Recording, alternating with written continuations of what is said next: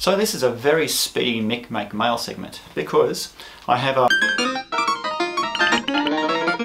What the heck was that? You didn't even let me finish what I was going to...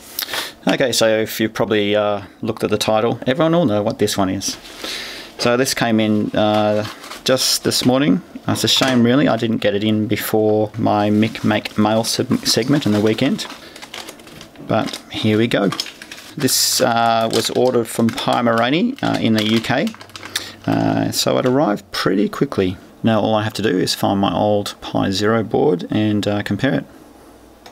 Oh man, where is it? Can't find it. So of course my Pi Zero board is one of the original ones. Let's get it around the right way. So it doesn't include the MIPI CSI connector, but apart from that, the big major difference between the original Pi Zero and the Pi Zero W is the inclusion of this Wi-Fi chip. So if we zoom up, you'll see that it's the BCM 43438 chip. It's the same one as used on the Pi 3. So this one supports Wi-Fi, Bluetooth, also FM radio. Now the Pi 3 didn't support FM radio as they ran out of routing room. So it'll be interesting to see if they routed it through on this board.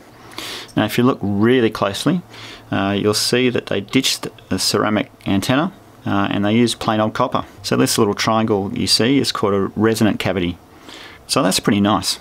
It'll be interesting to see the wireless performance difference between the Pi 3 and the Pi Zero W. Anyway, that's a quick MickMake Mail for you. Don't forget to... Oh, heck, can you stop doing that? I was going to say something really important.